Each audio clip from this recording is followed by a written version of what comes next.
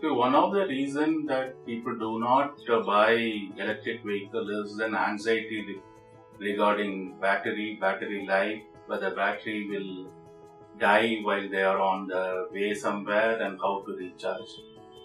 And battery life and the recharging requirement depends not so much on the total distance that is traveled, but more with respect to the acceleration and deceleration of the vehicle. In urban settings, especially in very congested city like Bangalore or Manila or some other cities in the world, it is a number of starts and stops that would determine what should be the size of the battery, how many ampere hours we need to give, etc. And if the vehicle manufacturers understand this,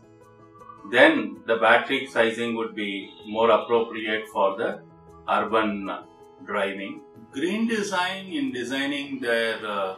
electric two-wheeler, have done a large amount of work to understand the driving pattern of people in Bangalore, and they have found that even in a normal 20 to 30 kilometer ride, people do start and stop 190 to 200 times, which actually impacts on the life of the battery. So the Green Design has understood this and has designed battery in such a way that